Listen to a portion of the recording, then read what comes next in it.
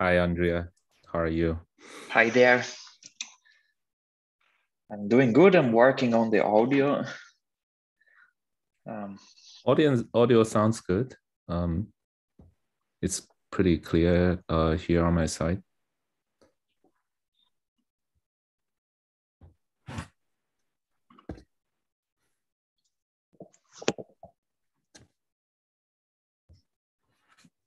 Can you say anything? Can you hear us? Yes. So yeah, for some reason the headphones, they do not appear to be working, but the speaker is still okay. Let me share the screen and see if that is okay. Yeah, let's try it. I think you need to enable it for me. It says also disabled participant screen sharing. Hi, Gary. Could you enable the screen sharing? Because I'm not the host in the Zoom meeting.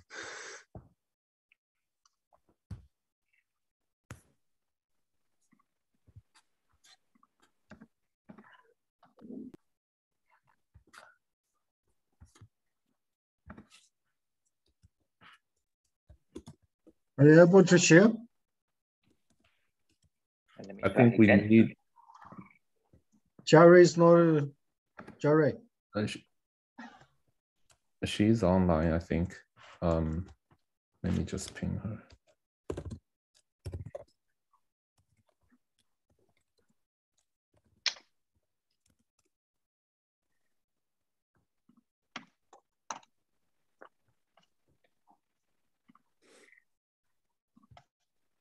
Hi, Xiaocheng.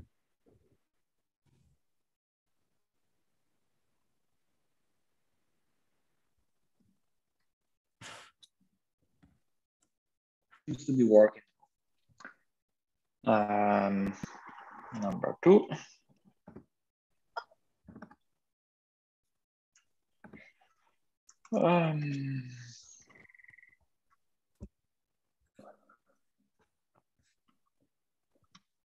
Okay, seems to be working. Yeah, it looks good. Yeah, let me know when I should go ahead and start. If you want to wait a little bit more.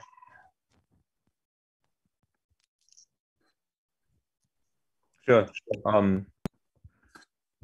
Yeah, I think we can start. The audience are coming into the Zoom meeting, and I'll start introducing you and the discussant, Xiaocheng.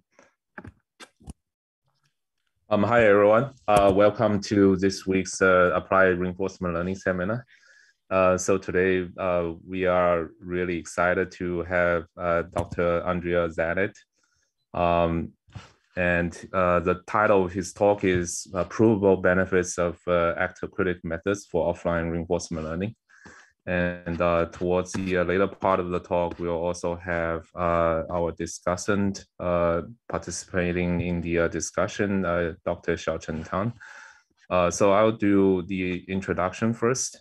Dr. Andrea Zanette is a postdoctoral scholar at the Department of Computer Science and Electrical Engineering at the University of California, Berkeley, working primarily with Martin Wainwright on the foundations of ARL, a sub-area of AI that deals with decision-making under uncertainty. Andrea completed his PhD in the Institute for Computational and Mathematical Engineering at Stanford, advised by Professor Emma Brunskill and Michael J. Kochen-Delfer. During his candidacy, he also worked with Alessandro Lazaric from Facebook AI Research and Alec Agarwal from Microsoft Research. His PhD dissertation proposed algorithms to tackle modern reinforcement learning challenges, such as exploration, function approximation, adaptivity, and learning from offline data. It was awarded the Jean Golub Doctoral Dissertation Award. Before starting his PhD, Andrea was a master's student in the same department. He has a background in mechanical engineering, worked in the civil construction sector and for M3E, developing high-performance linear algebra software. He also spent some time at the von Karman Institute for Fluid Dynamics, which is a NATO affiliated international research establishment. Dr. Xiaocheng Tang is a senior staff research scientist at DiDi Labs, an engineering manager in the autonomous vehicle team, working on core decision-making problems in autonomous driving and ride-hailing marketplace. Since his graduate study, Dr. Tang has been actively engaged in analyzing and designing practical intelligent algorithms at the intersection of machine learning, optimization, and most recently, reinforcement learning and control. His work on joint optimization of order dispatching and repositioning via reinforcement learning won the Best Demo Awards at NeurIPS 2018. He and his team received the Daniel H. Wagner Prize for Excellence in OR Practice at Informs 2019.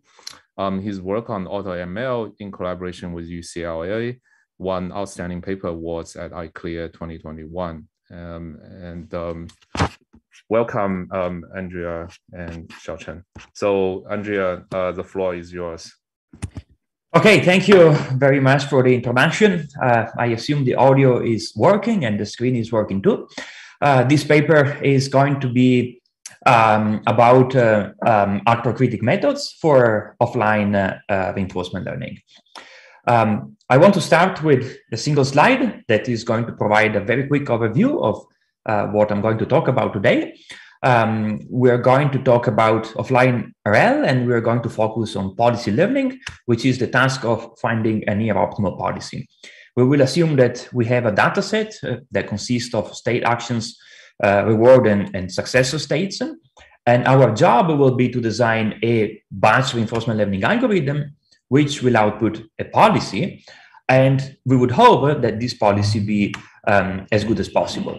We will evaluate the algorithm in a risk-adverse way, meaning that we will require that the algorithm outputs a policy which is as good as possible on a very large event with very high probability. I think the first step, the first sort of takeaway from today's talk is going to be that if you want to design a risk-adverse batch reinforcement learning algorithm, really you should think of it as being the solution of a certain max-min problem, where you're looking for in a policy space and you're looking for the policy with a very high predicted value function. But this value function should be sort of, adversarial in the face of uncertainty.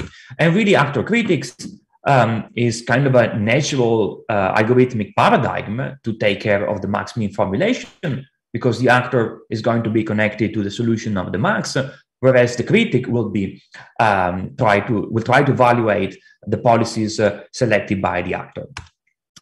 And in the end, we will derive tight statistical guarantees for a specific setting, which is the linear setting. The roadmap will be as follows. I'm going to do a very brief introduction about offline reinforcement learning, how it is distinct from online RL.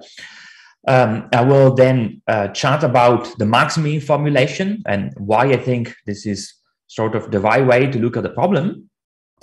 And then we will move to actor critic as a method to solve the max-min formulation. And finally, I will be presenting the main result.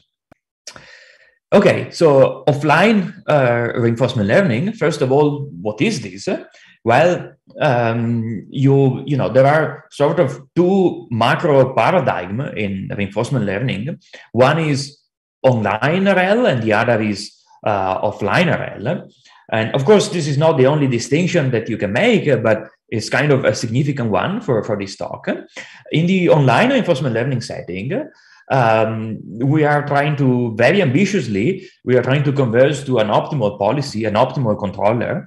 And what this means is that there is a reinforcement learning agent, which is in a certain state, and it is taking a certain action. And the environment will reveal a reward in that specific state and action, and it will lead the agent to transition to a successor state.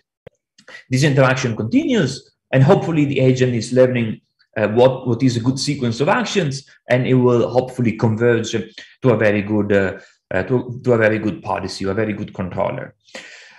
In contrast, in offline reinforcement learning, we assume that this interaction has already occurred.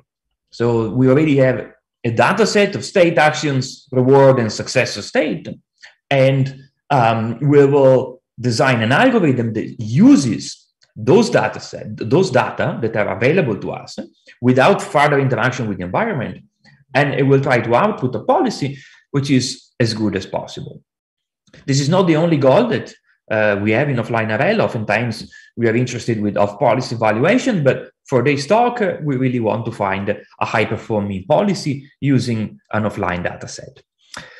Now, when is this appropriate? Well, there are several applications. I understand that some people here are from the self-driving community, and so it would be like in that setting, it would be sort of not wise to ignore all the data that we have available from human drivers, right?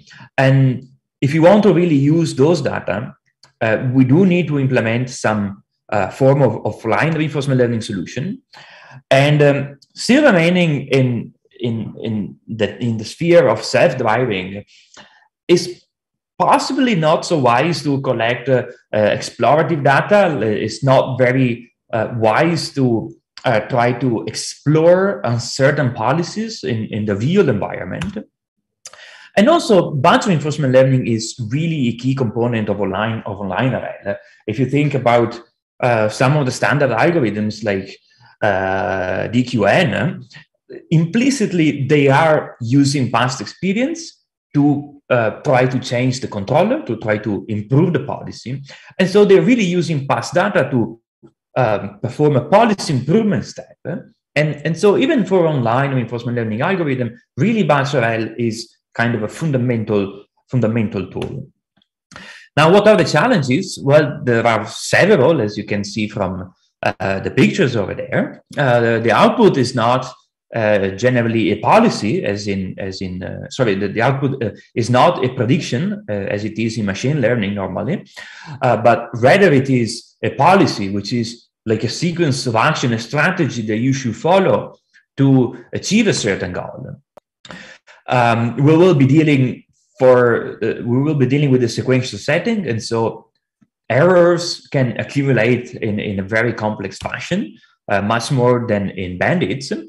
We cannot collect more data in general, and at the end of the day, all this amounts to some form of counterfactual reasoning. What if I take a certain action instead of the one that is present in my data set?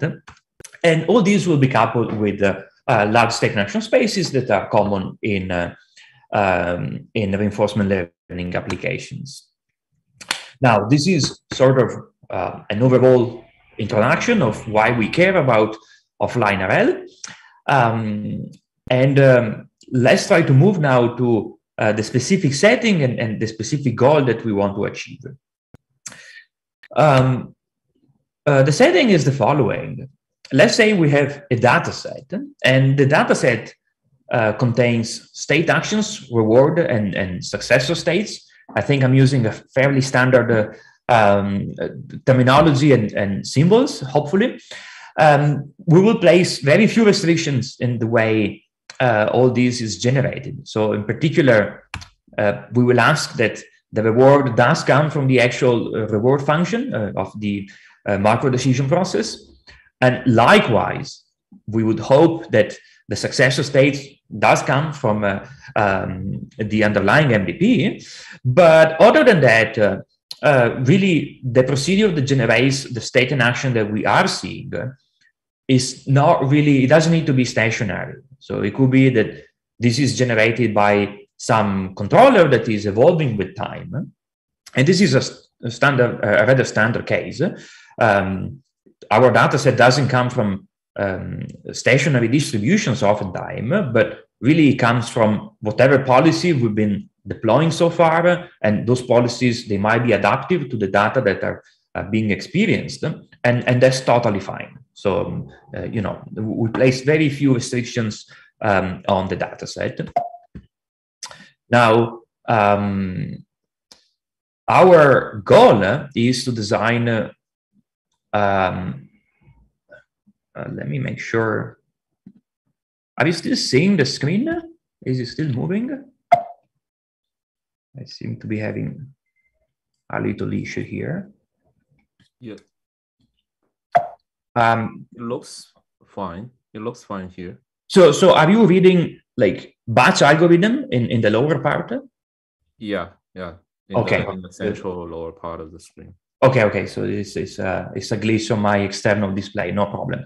Okay, thank you. So our goal here is to ingest the data set and work in a very high probability event. So we will tolerate some small arbitrary failure possibility for our algorithm.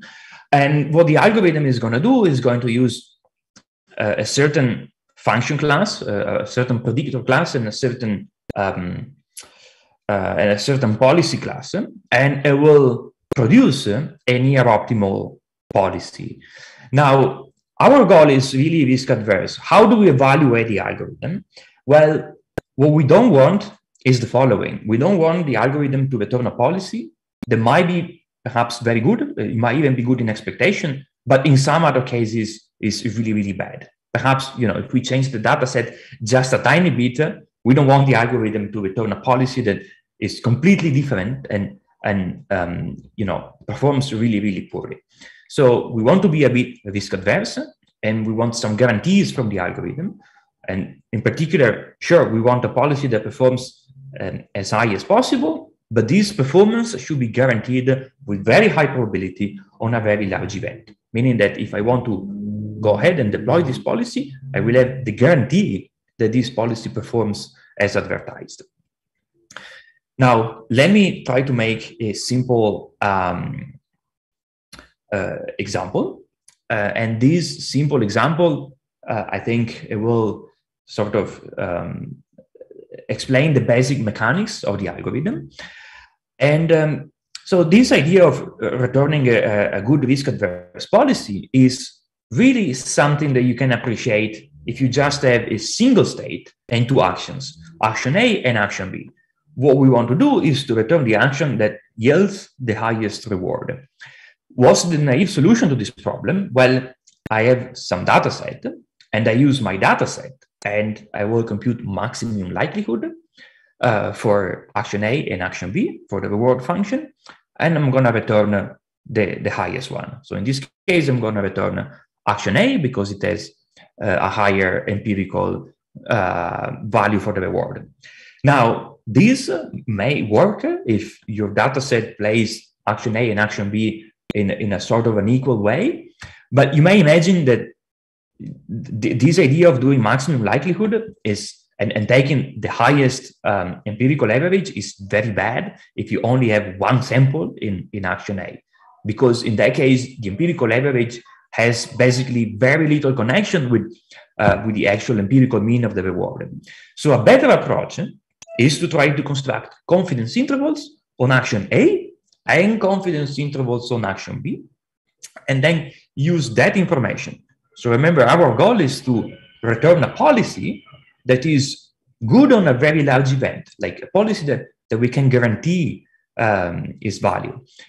In particular, this suggests that we look at the lower bounds from our confidence interval. So for action A, we're going to construct the lower bound. You might use your favorite concentration inequality, often Bernstein, whatever it is. You're going to do that for action A. You're going to do that for action B. And you will discover that in this example, action B has the higher lower bound. And so you can guarantee that the value of action B is at least as high as its lower bound. The same for action A.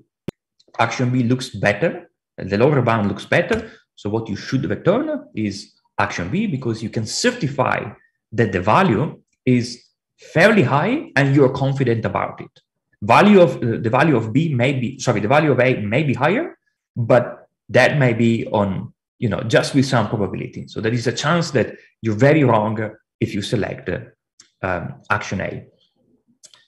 Now, what we're going to do is essentially this idea, but more at scale with function approximation and in the sequential setting. But it really boils down to this simple idea that can be appreciated in this simple example. So before we move ahead, is there any questions on this setup, like the goal we're trying to achieve? Was the sort of attempt to solve the problem?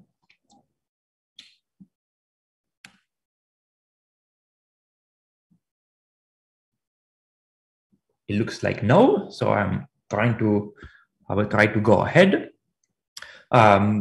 Starting from this simple, two actions decision problem, let's try to generalize. How did we solve that problem? Well, we essentially had two policies, a policy that plays action A and a policy that plays action B. And for each of them, we computed a high probability lower bound. And then we put everything together and we select the policy that has the highest high probability lower bound. Let's try to generalize this procedure. Let's suppose that instead of having two policies, we have a bunch of them. So we have a policy class. What are we doing with this policy class? Well, we're trying to optimize some lower bound. And the lower bound is really trying to find the model that is most pessimistic about the value of a policy. So the objective function that we're trying to maximize is a lower bound on the performance of each policy. And this lower bound, very abstractly, means we want to be pessimistic in the face of uncertainty. And so if I have a bunch of action value functions or a bunch of MDPs, I'm going to look the ones that sort of fits the data, is consistent with the data, but I'm going to find several that are consistent with the data, and I'm going to select the most pessimistic one because we want to be adversarial in the face. We want to be pessimistic in the face of uncertainty. We want to be risk adverse, and this sort of leads to a natural max-min algorithm.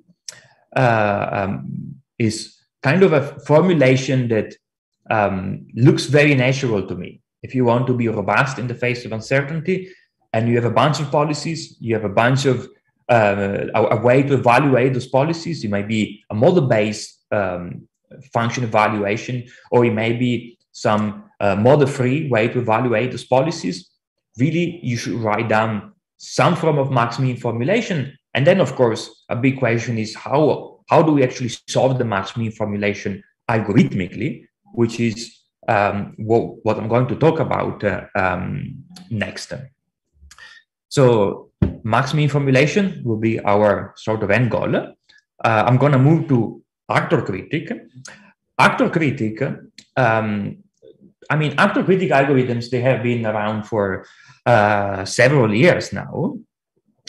And I would say they naturally are an algorithmic tool that you should consider to solve a problem like this, because, again, we are writing a max-min formulation. The maximization is over the policy, and the minimization is over the possible value that each of these policy can take.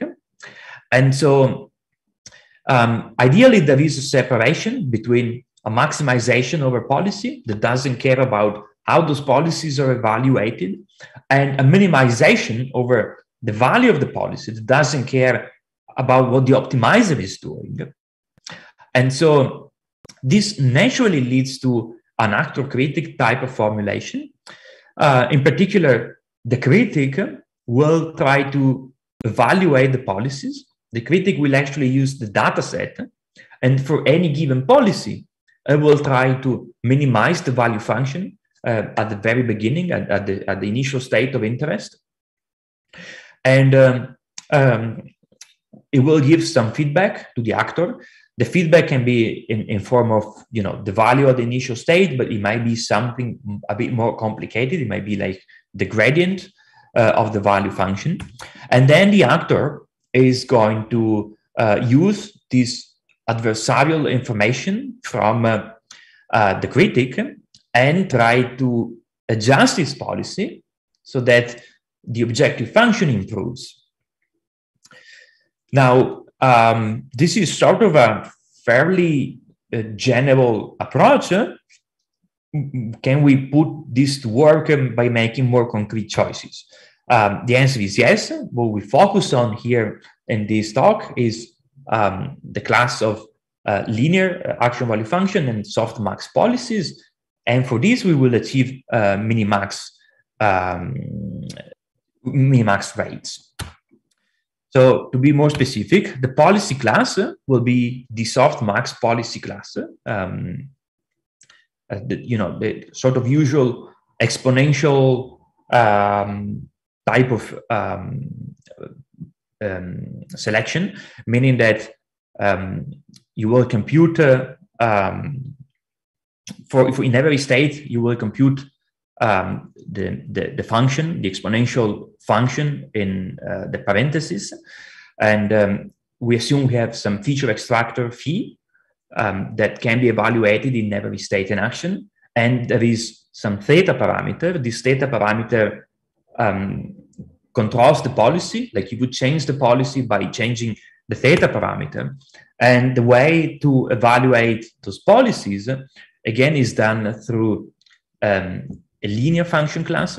So we adopt a model free perspective and we say, let's try to evaluate the softmax policies that the actor chooses using linear action value functions. And the features are going to be the same feature that the feature extractor is going to be the same feature extractor that the actor uses. Now, this choice is actually quite delicate because there is a notion of compatibility between the action value function class and the policy class, meaning that the policy class should be producing policies that the critic is able to evaluate. And so the specific choice here is quite important. Otherwise, you might start to introduce some form of approximation error. It's fine, you can deal with it, but you should just be aware that the choice will start to be quite delicate. Now, let's talk about the algorithm. The algorithm is, we call it PACL, pessimistic actor critic, for learning without exploration, and it has two components. The first component is the critic and the other is the actor. The critic is essentially a variation of the well-known least square policy evaluation algorithm with a pessimistic component that will allow least square policy evaluation to return pessimistic evaluation of the actor policy. How does he work? How does he do that?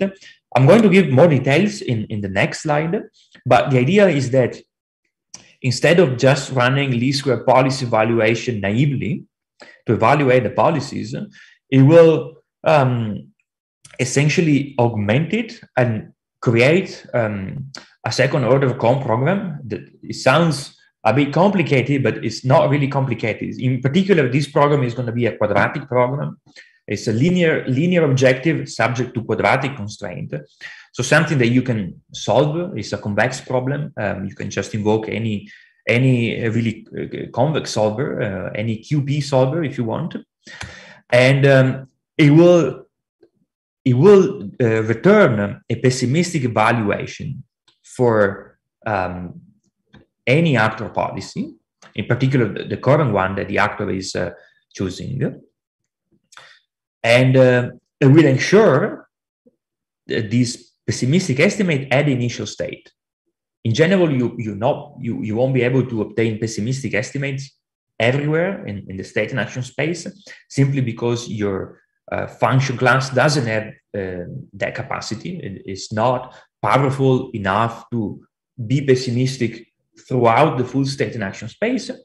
We will have to make a choice, and the choice is that the program should be pessimistic where it matters, which is the initial state, where you actually evaluate in the policy.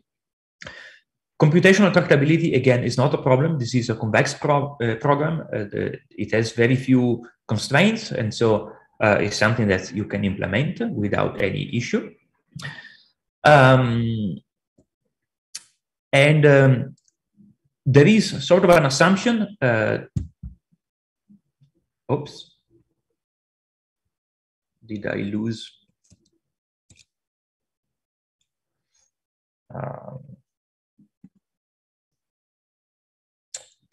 1 second. Can you still hear me? Yeah. Oh, yeah. Screen share resumes now. Did you resume? Yes. Yeah. Yeah. Okay. Yeah, it looks like I'm having a few issues here, but hopefully it will get us through the end. So there are some assumptions, but I'm going to talk about that a little bit more later. But essentially, really the key assumption is we do need least square policy evaluation to function. If the basic algorithm, least square policy evaluation, works, then essentially this algorithm would also work. This assumption is called Bellman closure. But again, think about, do you trust least square policy evaluation? If yes, then this thing is gonna be a minor variation of that. In terms of actor, what do we do for the actor? Well, for the actor, so essentially what's happening is something along those lines. The actor is selecting a policy, and this policy is being evaluated by the critic. And then the critic is using whatever information the actor is using whatever information is given back by the critic, in particular the gradient, and it will change the policy. But crucially, the critic provides adversarial evaluation because it's trying to minimize the value of the actor policy. It's like a game, right? Max min. And so you should use some form of online learning algorithm, some algorithm that is appropriate whenever the objective function is adversarial. For example, mirror descent. So what we do use here is some variation of mirror descent. It's not straight mirror descent applied to the objective function. It's something a bit different. It's called natural policy gradient, but it has a strong connection with mirror descent. And this is really the right tool to use because, again, the critic is sort of fighting the actor, is trying to evaluate the policies selected by the actor in an adversarial fashion. And so you should use some optimizer that is quite robust for the online learning literature, like online convex optimization. And so you should use something like mirror descent. Now, let me pause for questions. Are there sort of any question on these big schematics of the algorithm? If not, I'm gonna go ahead and try to give more detail about how the critic looks like, which is sort of the important part if you want. And I'm gonna give some details about the actor. But those details, in a sense, they are a bit more technical. I would say this is kind of the important part. This slide is summarizing the full algorithm.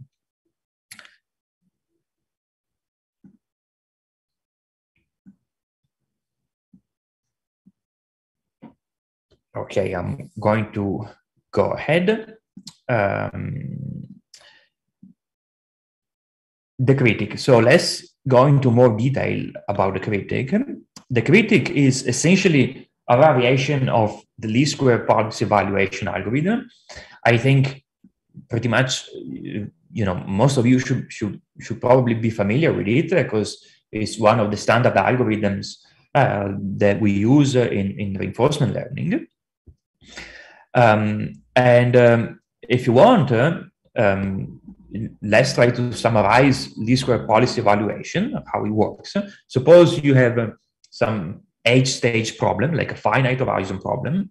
What least square policy evaluation would do, it would try to create some empirical Bellman backup operator and then project the solution back to the space of Q function that you can represent. And we can think about this process as happening in, directly in the parameter space. Let's say WH+1 is the parameter associated with the next step action value function. What's really happening is that least square policy evaluation applies some form of Bellman operator and then a projection operator back to the parameter space, and it will produce a new parameter WH. And this continues up to the initial time step. So we're looking at a finite horizon problem here. Now, this is what, the way you would actually sort of implement using the data set. But let's take a look at what actually happens in the real world. So there is some true Bellman operator that is being applied to the critic parameter WH+1. And this will create, after the reprojection, a new parameter. But then there is some noise due to the data set that will make so that we do not just compute the exact Bellman update, but this update is going to be corrupted by the noise. And so it is as if least square policy evaluation is doing an update in parameter space with a true Bellman operator, but with some noise eta, the red one, which we do not know. Like, we do not know exactly the direction of the noise. If you knew it, we would be able to compute the exact Bellman backup. But what we can do is to bound the norm of the noise. Now, the norm is kind of if you want a complex object, it's going to be a norm in like a specific type of norm, not just the true norm. But the important part is that we can quantify the size of the perturbation due to the noise. We do not know in what direction it is pushing the parameter, but we do know the magnitude of it. Now, the idea is that we will introduce perturbation to least square policy evaluation, perturbation directly in the parameter space. And so what's really happening in the real world is that it is as if this perturbed least square policy evaluation is applying the exact Bellman operator, and there is some noise that is affecting the calculation, and we are also adding some perturbation. Now, the perturbation is going to be key, because by setting the perturbation appropriately, we will extract a pessimistic evaluation at the initial state. How do we do that? Well, we do it as follows. We cast the solution of least square policy evaluation as an optimization program, which will try to minimize the value function at the very beginning. So the objective here, Q1, W, etc., is really the value function of a certain policy pi. And this value function depends on the critic parameter, the parameter W, that is being computed by least square policy evaluation. What we will do is to say, hey, W has to follow the least square policy evaluation equation, and we will put that as constraint. So every constraint, the line here such that WH equal blah, blah, blah, projection of with a perturbation, that really means we want our solution to comply with what least square policy evaluation would give us, plus some perturbation. Now, this perturbation is going to be the variable that we optimize over. Why do we want to do that? Well, because we want to modify this psi parameter, this perturbation, so that we are pessimistic at the initial state to return a pessimistic estimate. And let's take a look at what happens again in the real world, just by substituting the equation above. What's really happening is that we are essentially applying the correct Bellman operator with some noise and some perturbation. Now, if we could set the perturbation equal to to minus the noise, we would obtain precisely the value function of the policy under consideration at the initial state. Unfortunately, the noise is not known, but we do know the norm of the noise. And so we can set the norm of the perturbation to be equal to the norm of the noise. And so essentially setting psi equal to minus the noise is a feasible solution, which means our algorithm would be at least as pessimistic as the correct value function. So it will indeed return a solution which is pessimistic at the initial state.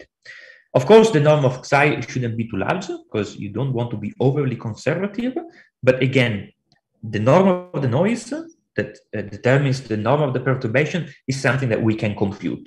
We don't need any problem knowledge. It's something that we can compute analytically. And so at the end of the day, this will return some pessimistic estimate at the initial state. And this value function is going to be linear. It's going to stay in the prescribed function class. When is this algorithm working? It's essentially working whenever least square policy evaluation works, because what we're really doing is least square policy evaluation with some perturbation to its solution. Now, for the actor, well, I do not know if there is any question for the critic, but if not, I'm gonna move to the actor real quick. I think the actor is sort of perhaps less important than the critic. The critic is kind of really the core of the algorithm.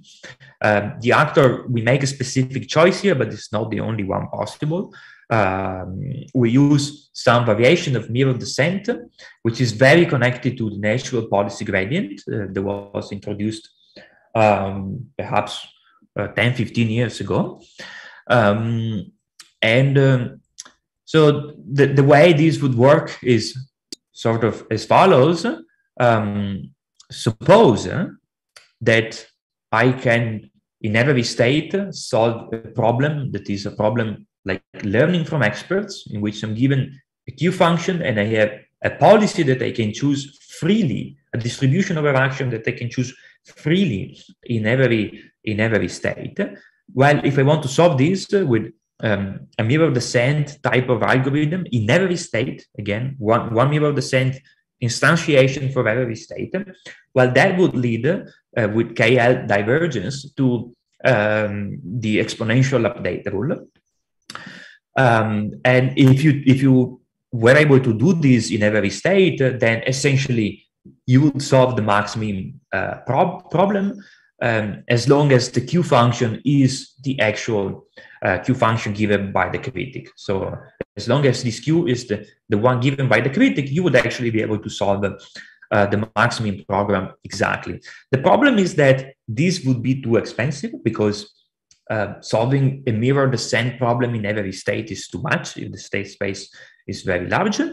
But thankfully, there's a lot of structure into this problem, and this is really pertaining the functional spaces that we use. And the key idea is it really goes back to the notion of compatible function approximation from Sham 2011.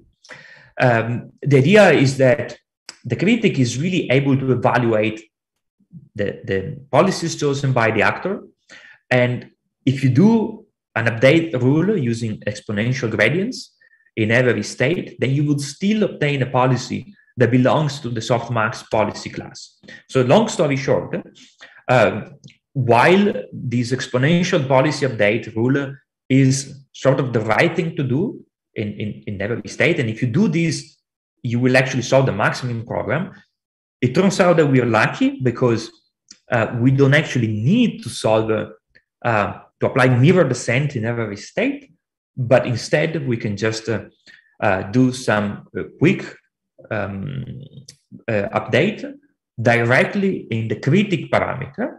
And this update is done using the vector W identified by the critic with some learning rate eta. And this vector is just added to whatever the current critic parameter, whatever it is the current parameter for the actor policy. So at the end of the day, what's happening is that I have a sequence of policies that have been generated by the actor, and there is a very simple update rule that we do globally, and this is just a simple vector addition, so very cheap to implement. And what this will do is it will essentially apply this exponential gradient rule in every state. This is something implicit, but it's quite important because it basically removes all the computational burden, since you just need to do a simple vector addition in every step. So at the end of the day, what is really happening here is the following. Again, the actor is proposing a bunch of policies, and the critic is giving back feedback in terms of this W parameter. This is connected to the gradient. And at the end of the day, you will approach the solution of the max-min program. Okay, unless there is any intermediate question, I'm gonna jump to the main result.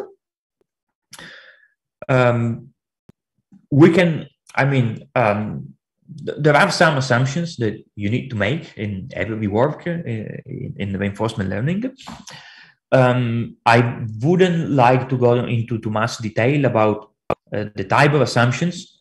What I want to highlight is that the assumption that we make about the action value function are those that enable the least square policy valuation algorithm to function. So if the least square policy valuation algorithm functions, then essentially those assumptions are satisfied, and you can essentially use this work. Otherwise, you may need to change the critic. But that's essentially the assumption that we have in the work. We call it restricted closedness. It's related to a bunch of other things that people have been talking about in the literature. But at the end of the day, is really what enables least square policy evaluation, the vanilla version, to function properly. Well, on to the main result. So before we present it, there is a function that we need to define, and we call it uncertainty function. The uncertainty function, it does what the name suggests. It quantifies the uncertainty about any policy. So for any policy, I can sort of express the uncertainty of the algorithm using an expression that is essentially a sum over single-step uncertainties. And what's contained in this summation is, square root of the dimension of the feature extractor. The more high dimensional the problem is, the more uncertain I'm going to be, right? Metric entropy is going to increase. It is something that decreases with the number of samples. As I collect more samples, it's going to go down with the standard rate, 1 divided by square root of n. And inside the norm, I have the average feature extractor along the trajectory of the policy that I am evaluating. And this expected feature extractor is evaluated in the inverse covariance matrix. So what this really means is really the quantity of interest is how is the data set aligned with what the target policy visits, but in feature space, meaning that the distribution for the distribution of the state and action of the target policy might be quite different from the one of the behavioral policy, the one that generates the data set. This is still fine as long as the data set sort of covers the target policy in feature space, so in the space of the feature extractor. In particular, this uncertainty is going to be small if essentially the expected feature of the target policy, the quantity inside the norm, is well aligned with the covariance matrix. So if it is along one of the principal directions and you have enough samples, then the uncertainty function is going to be smaller. You can interpret this as a concentrability coefficient.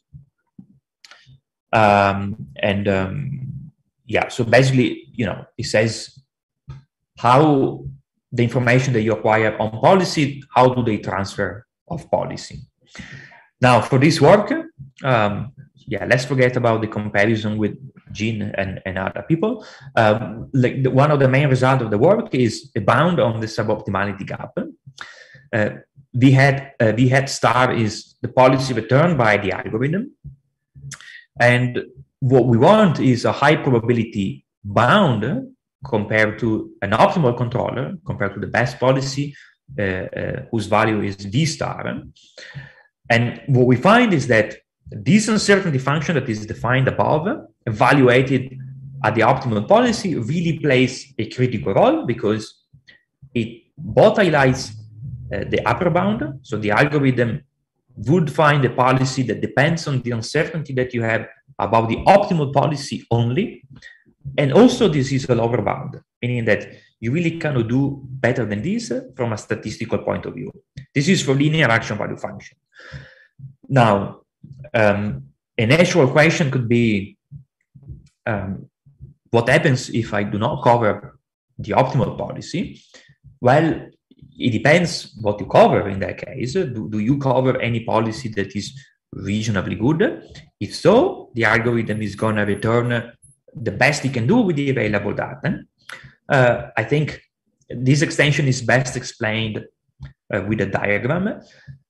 The actor is going to contain infinite policies, right? You know, it's a softmax policy class, but let's focus on few of them and let's suppose, let's take a look at some of them. Perhaps in an example like this, you're very uncertain about the optimal policy. So the optimal policy, you do not know which one is the optimal policy, but if you do some sort of analysis of the algorithm, you might find perhaps your data set is not really informative about the value of the optimal policy. That is still fine because there might be another policy in the policy class which has a very high value that you're confident about. So the first policy is the optimal one. Perhaps if you just do maximum likelihood and you take the best policy, the fourth one might be better. You do not know the value of the optimal policy. You do not know which one the optimal policy is, but you do know that the second policy, the one that they call by head star, is very good because the lower bound is very high. So it might be that there is a policy that is better than this, like the first one or the fourth one might be better, but you're also very unsure about their values. Nonetheless, you would return the second policy, and its value is guaranteed to be indeed still very close to the one of the optimal policy. And so the type of guarantees that we have is that the policy that the algorithm returns, they strike some balance between how suboptimal the comparator can be and how uncertain you are about the comparator. And so we can compete with sort of, all policies in the prescribed policy class simultaneously and find the one that we are more, the most confident about, the one with the highest lower bound. And this really follows from the analysis of the algorithm. Guarantees like these are essentially guarantees that certify that the algorithm is doing the best it can with the available data set. Now, I think with this, I essentially I'm going towards the end, meaning that let's take a step back and see what we have seen today. Well, the max mean formulation is really kind of the way you should think about an offline reinforcement learning problem if you want to be risk adverse. And natural tools are online learning for solving the maximization problem because you're really solving an adversarial problem, and some form of critic to solve the minimization problem. In this case, we did a least square policy evaluation with the pessimistic change, but you may think about changing the critic. If you have a different application, it could be something more related to important sampling. But importantly, I think the basic schematics is quite important, this distinction between max-min and actor critic. And in our case, we use compatible function approximation. We really leverage that to achieve minimax rates. And of course, there are a bunch of open questions. Can you move beyond these simple linear classes with probable guarantees? For example, kernels, non-parametric models, or possibly nonlinear models. And of course, an empirical evaluation is also quite important. We haven't done that yet, but we plan to do so. And yeah, with this I conclude, and I thank you for your attention.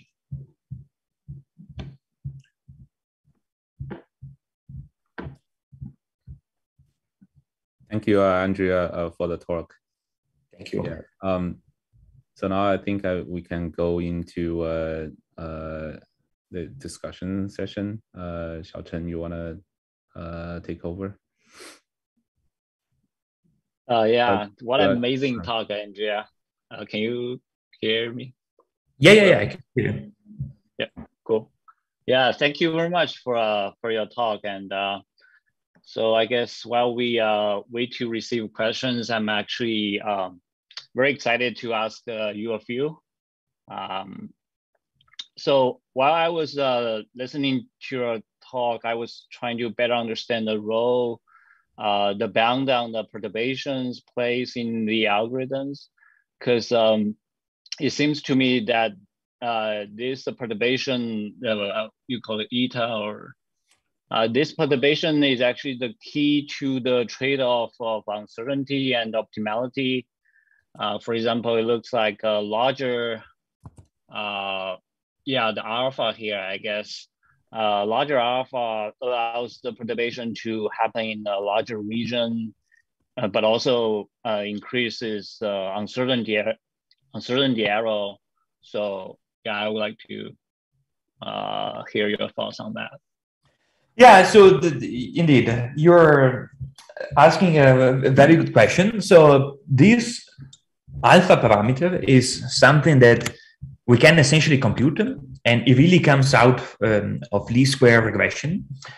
And we can compute this alpha parameter that bounds the noise. This calculation, we can do it in the linear setting, but it's not easy to do if you have other types of function approximation. Like if you give me a black box type of function approximation and you want to try to emulate what's happening here, things get a bit more complicated. But in the linear setting, again, the bound on the noise, on the noise perturbation, like the statistical error, is something that we can compute in closed form, and then we can set it for Xi in a very analytical way. Now, as you're saying, there is a trade-off because it also depends on how much stochasticity you have in the environment. For example, if you have some problem that comes from robotic, and there is perhaps very little stochasticity in the transitions and in the rewards, then that would affect the value of alpha. Now, you might not be you might not know exactly what the value should be. And of course, then there is an interesting trade-off, meaning that if alpha is too small, then you are at risk of not being able to provide guarantees, meaning that the smaller, think about setting alpha to 0. If you set alpha to 0, this algorithm is essentially, actually, it is equivalent to least square policy evaluation. And so you will not do any pessimistic perturbation, meaning that you take a chance. Perhaps there is a policy that least square policy evaluation tells you is very good, but it might be very good just because you have some weird statistical fluctuation in the data set. So if alpha is too small in the algorithm, you will not be able to satisfy, you will not be able to return a good policy with confidence. If it is too large, then it's going to be too conservative. And so it's going to give you a policy that is very close, for example, to the one that generated the data set. Think about having a behavioral policy. And if alpha is very, very large, well, you still know the value the policy that generated the data set very well because you have a lot of samples from it. And so you won't penalize it that much, but you will penalize policies that are quite different from it. And so the algorithm tend to stay closer to the policy that generated the data. So that's kind of the trade-off.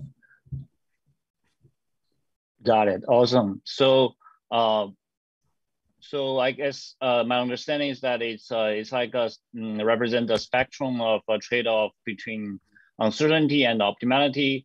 But you just mentioned we can, for some particular cases, like in a linear case, we can actually have a closed form of this these parameters.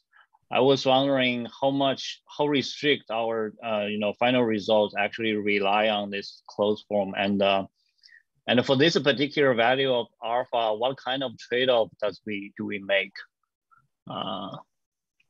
regarding that particular closed form? So the question is like how does the result depend on alpha? So the alpha is like a trade-off between uncertainty and optimality. Too small alpha, we basically it's back to the whole example you gave it at the start of the talk. If alpha is too small, we might have the action A, right? So it's optimal, but with a worse lower bound, something like that. And then you talk about we can have a closed form equation for this, but for alpha in some particular cases, like in the linear cases. Yes. I was wondering, like this particular closed form, what kind of trade-off does it stand for? Like what kind of trade-off does it make regarding uncertainty and optimality? So in a sense, there is not really a trade-off if you know what the correct value of alpha should be. So if you can, like we do have an analytical expression in the linear setting, meaning that in that case, you don't really need to make that much of a trade-off because like it's quite, like you can compute what the value of alpha should be. The question would be if you want to extend this algorithm to a setting that goes beyond linear and where you might not be able to do calculation analytically, then there is indeed a trade-off, and it's the one you're suggesting. So a value too small, then the algorithm would not essentially use pessimism effectively, and so there is a risk that it would try to sort of overfit to the data set. Like, there is some maximization bias in the data set, and maybe there is a policy where we just have, few samples, and the algorithm without pessimism, it might be that one of those policies that they have few samples about is going to appear very, very high in value. The algorithm might try to jump on that, but it might be very suboptimal. And so a value smaller for alpha allows you to be more aggressive, but you're also taking some substantial risk because you don't really know if the policy you're returning is any good. Whereas if you expand it, again, you are very conservative. And so you might rule out, controllers that still look very good, policies that still look very good, but you will return a policy that you're very confident about its value. Got it. Thanks. I'm not sure if this addresses your question, but. Yeah. I think it does. Yeah, thanks. Actually, I have a follow-up question, like maybe in a broader sense. So like a popular belief in applying RL is that pessimism is an effective mechanism for example, mitigating the negative consequences of due to lack of data coverage. Yeah, it's data exactly. coverage. Yeah. So, and here in these results, we can see that the degree of pessimism, which is in the main results, which is the alpha or the bound on the perturbation vector, and the data coverage seems to be connected in the uncertainty error bound. Yeah, that's the one you're showing here. I was wondering if you could share your thoughts on what is the right kind of pessimism for offline RL in general? What do you think? So this is, it looks to me is a more open-ended question. So it depends a bit on how much you trust your models. Let me make something, you know, very, very simple as an example. A work like this is working with least square policy evaluation, which is a value-based method to evaluate policies. Now, you would use something like this, or, you know, on top of using pessimism, you would use an algorithm like this if you believe it will return a good solution for the off-policy evaluation problem. Sometimes there are other issues like approximation error, right? Because you have a data set and naturally you tend to extrapolate what you see here to predict another problem, another policy. We do know that this is a policy. Sorry, we do know that the extrapolation is a problem in reinforcement learning. And so you might say, I want to use also another critic because, you know, a different type of critic, like something that constrains the policy to be closer to the one that generated the data. And this is something that people do a lot in practice. More than value-based methods, as far as I know, they try to constrain the policy to really be close to the policy that generated the data, and they operate directly on the policy and not on the value function. And this is because you might not trust a value-based method to do of policy evaluation, because you have this distribution shift type of problem. So pessimism is not the only thing that's important. It's also how much you think your model is correct. Like how does, for example, approximation error and the extrapolation problem enters into the problem, because pessimism in the way we use it here and the way other people use it, it really addresses the statistical component. So it's really trying to say, I have some statistical uncertainty in my data set, but it doesn't necessarily, like, it might not address the problem of model misspecification. And so for that, you might really need to change the underlying algorithm. So the right form of pessimism, it can take many different ways.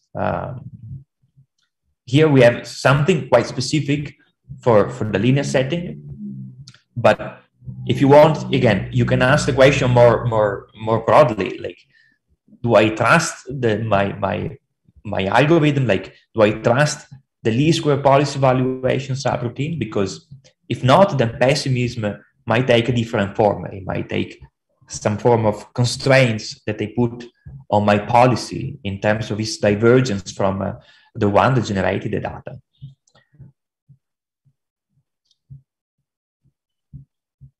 Does this roughly answer your questions, or? Yeah, that's very interesting. I mean, it's supposed to be an open-ended question, so I just want to hear a broader take from you. I think so. Yeah, it's very. There are definitely different approaches out there in the literature.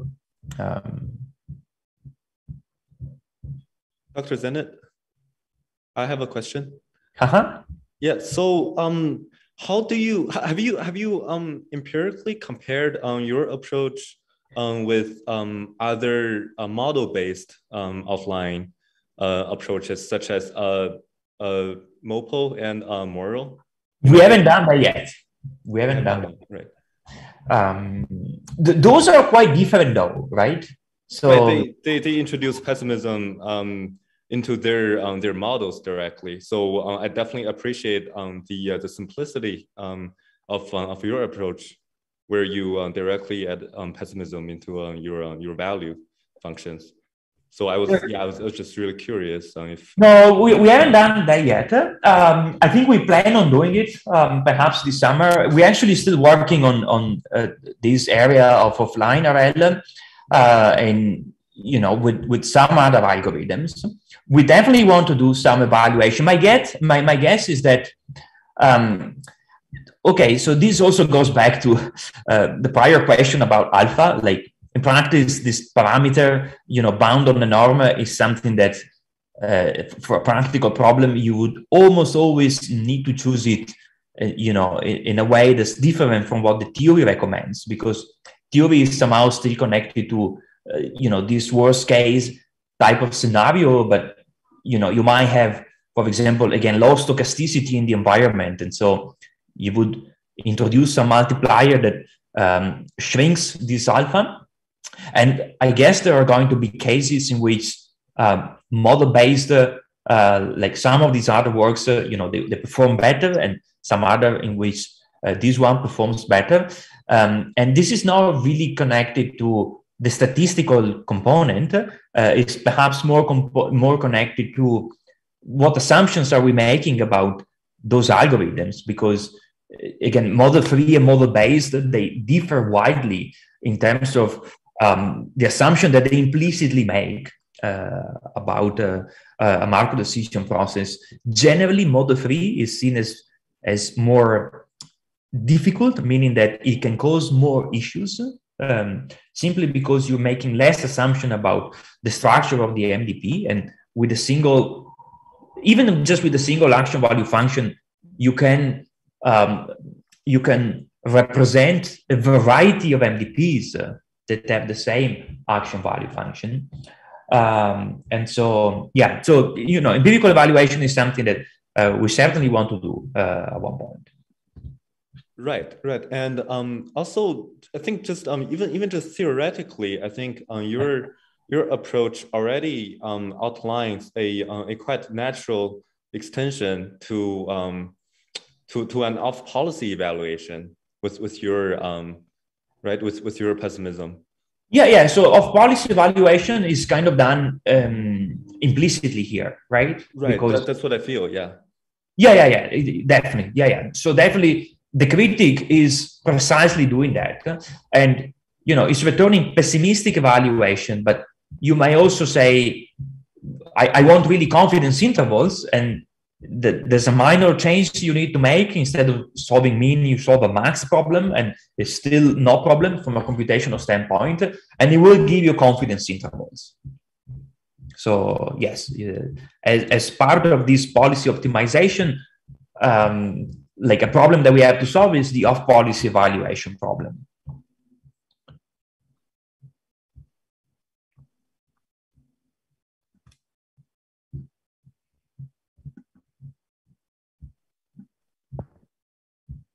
Maybe let's take one last question, if there's any.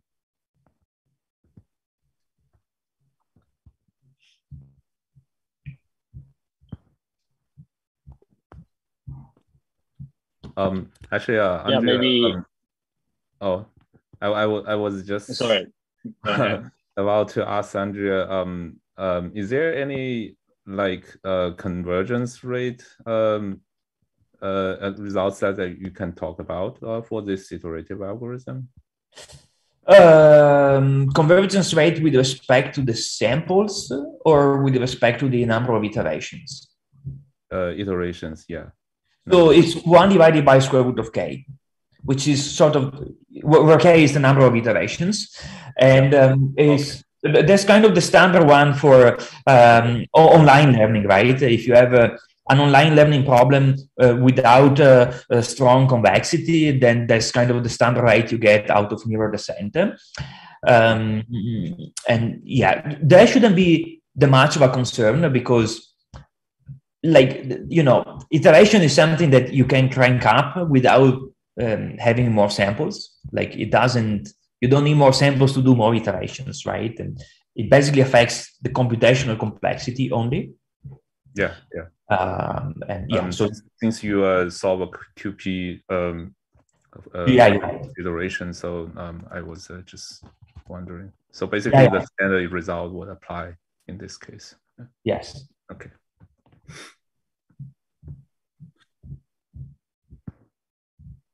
Again, there you can speed it up. So there is an interesting choice that is not even in the paper, it's not in the theory, it's not something we examine. But so essentially, you can obtain the results of this paper even if the algorithm moves faster. Like you can get like a 1 divided by k rate instead of square root of k. But there are some subtle issues if you implement it in practice, because if there is no misspecification, then it's good. You can use a faster learning rate. But if there is misspecification, you will lose some of the benefits of mirror descent. Again, this is not in the theory of the paper, but you can do sort of a refined analysis. And it's really the same reason for why we prefer to move slowly in online ARL. We don't want to do large distribution changes. We want to use sort of small learning rates. Something similar applies here. You become more robust to model misspecification. So this rate, you can potentially go faster than 1 divided by square root of k, but you shouldn't really do that, because this is going to be more robust to possible misspecification.